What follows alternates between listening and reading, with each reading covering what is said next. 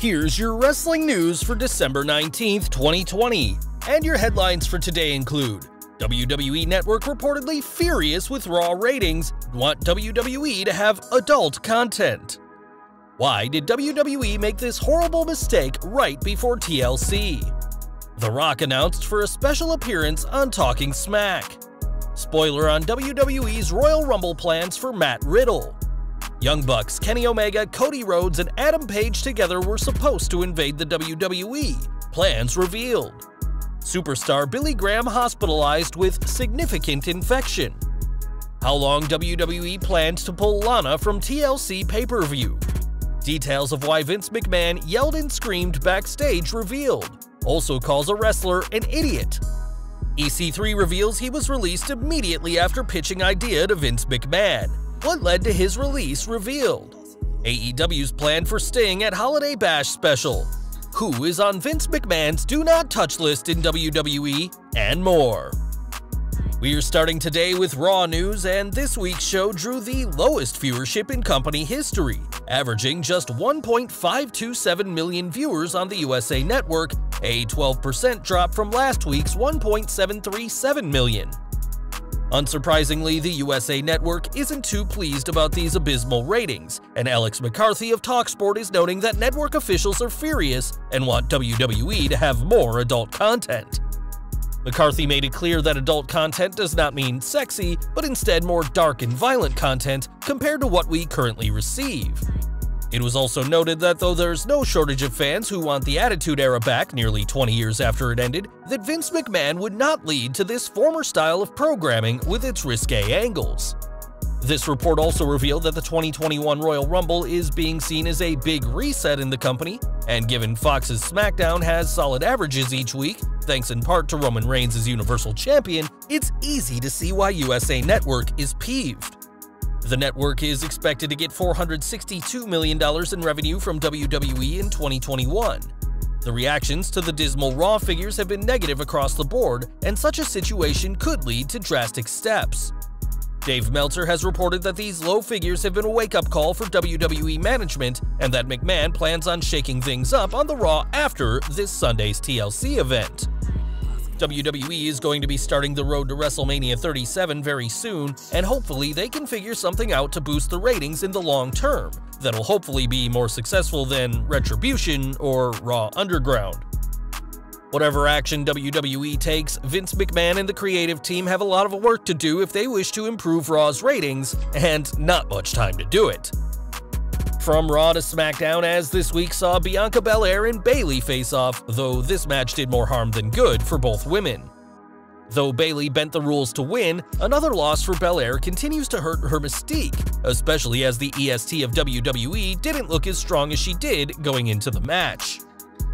When you recall that Natalya, whose career consists almost exclusively of putting over other stars, defeated Bayley not too long ago, this only hurts Belair's star power. Despite this though, the match itself was entertaining, and we can only imagine where WWE will take the former women's champion and the EST of WWE. The Rock news next, as the People's Champion will be on the next Talking Smack.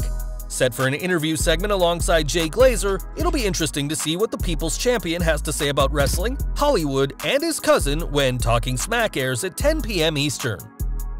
We are looking ahead to this Sunday's TLC pay-per-view, as United States Champion Bobby Lashley will be having the night off. There's a very special reason why Lashley isn't booked, as according to the Wrestling Observer newsletter, there's plans for a Lashley vs. Riddle match for next month's Royal Rumble.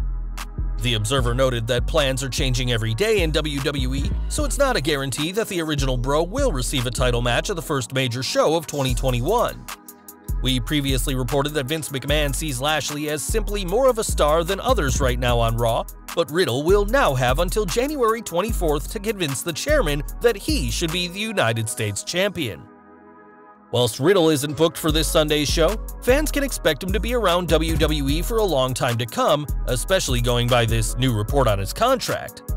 According to a report by Dave Meltzer, Riddle's current deal will expire in August 2021, and WWE is planning on signing him to a new 3-year deal with a guaranteed $400,000 per year, plus an extra $50,000 for every show in Saudi Arabia. With big money on the table, it seems that Riddle will be sticking around for a long time, and we'll have to see if the King of Bros can replicate the success he's had in NXT for years to come. Hopefully Riddle can be one of the names who helps turn WWE's ratings around, and whilst AEW have become a thorn in the company's side, the all-elite promotion may have never began if WWE got their way. Speaking to Sean Ross Sapp of Fightful recently, the Young Bucks said they've turned down WWE offers 4 or 5 times, with these proposals coming from Triple H himself. These offers all came in before the Bucks went public with their AEW project, and Matt Jackson spoke about when their contract talk with WWE ended. They had another scheduled meeting a few weeks later. There was also a time when the Bucks and Kenny Omega were convinced they were all WWE bound, but obviously that didn't happen. The Bucks did praise Triple H during the interview, however, saying that the NXT head is very charming and good at his job. After honing their craft in Ring of Honor, New Japan, and several indie promotions, it's no wonder why WWE were interested in the Bucks, though things simply weren't meant to be. One idea pitched to the Bucks would have seen the brothers Kenny Omega, Cody Rhodes, and Adam Page invade WWE during WrestleMania 35 season, and although this would have been incredible to see for fans and surely helped WWE in their quest for ratings, the formation of AEW put a stop to this plan. We've got some concerning news regarding superstar Billy Graham, as the Hall of Famer is in the hospital. On Facebook, his wife Valerie said he was hospitalized after a significant infection in his big toe, and he's also immune suppressed due to his liver transplant and heart issues.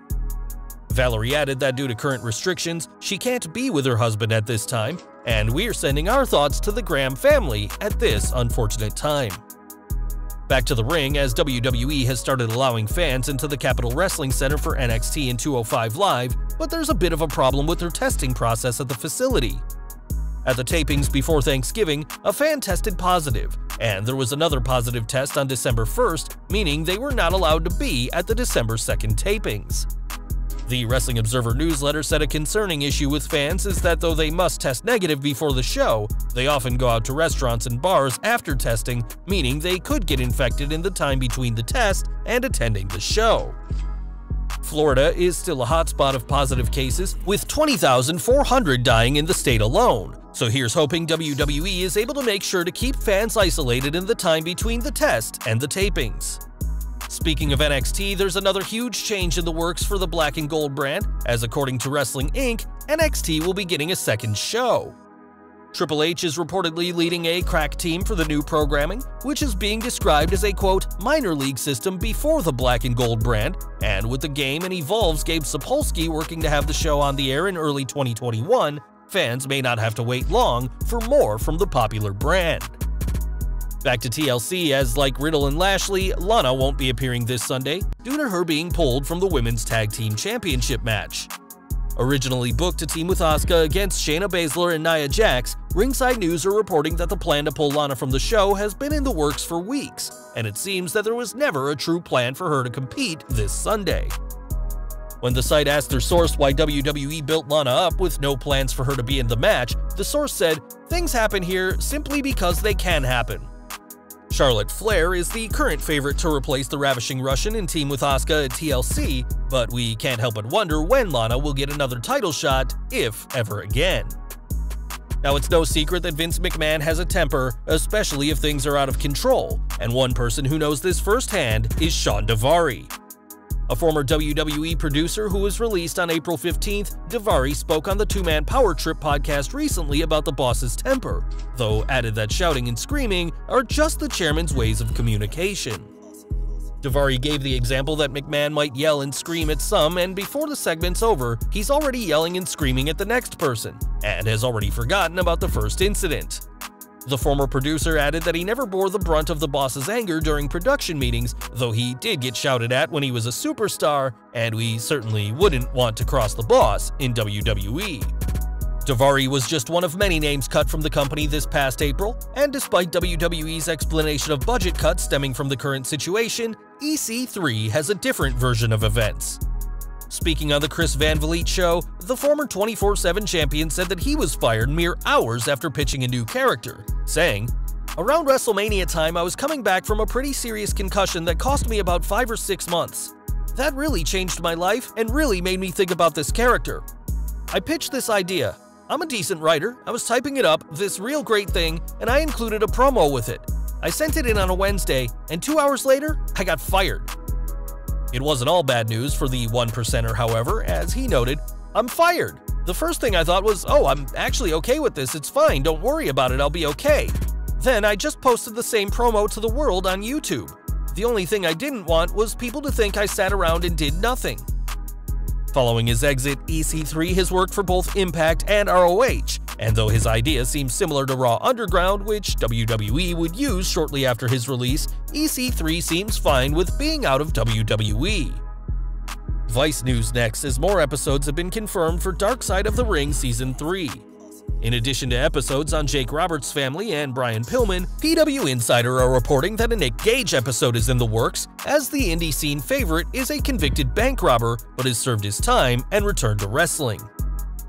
Atsushi Onito's FMW promotion could also be a focus for an episode, and we're confident that Season 3 will be as interesting and informative as the first 2 seasons of Vice's hit docuseries.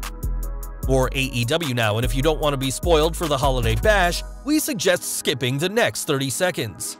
Thanks to the work of Redditor Space Force 1, we know that Sting will have another interview with Tony Schiavone, which will include a reference to Dusty Rhodes and a Dusty promo by the Stinger. This feel-good moment will be interrupted by Team Taz, though when the stable prepare to attack, the lights will go out and Sting will have backup. It wasn't noted who Sting's backup will be, though we expect Cody Rhodes and Darby Allin to be involved, as the company seems to be setting up a 6-man tag match for the Icon down the line. Back to SmackDown, and Roman Reigns and Jey Uso have worked well together since Jimmy Uso was taken out of action, in a rare instance of WWE using a tag team wrestler whilst their partner is injured. When Pro Saban Max spoke to Jey about his brother, the associate of the Tribal Chief said that fans can expect Jimmy back between January and February, and that his brother is watching what he's doing each week on SmackDown. Jey added that he's looking forward to getting back on the road with his brother, and although we don't know when, if ever, WWE superstars will be on the road again, we are interested to see what the company has planned for Jimmy, Jey, and Roman Reigns when the three are able to be in the ring together once more. And we're ending today with more news from Vince McMahon, and with rumors that the boss is ready to make changes, possibly as soon as next week's Raw, we may know what the boss has planned. The Wrestling Observer newsletter is noting that the boss wants more monsters on his programming, especially after the disappearance of Lars Sullivan from TV, and this may explain why he sent many big guys to the Performance Center for further training. Although the chairman may want more big guys, one person fans won't see get physical is Jerry Lawler, and he's one of many names on a specially protected list that the chairman has made. Being described as a no-touch list, Arn Anderson explained on his podcast that Lawler isn't to be touched after he suffered his 2012 cardiac arrest, whilst JBL can't be touched or take bumps either because he came back from injury to do commentary. Though Anderson didn't say it, it's likely that Paige is also on this list, even though there's a chance she'll pass a doctor's physical after so much recovery time, but the chairman isn't going to take chances with those pre-existing conditions.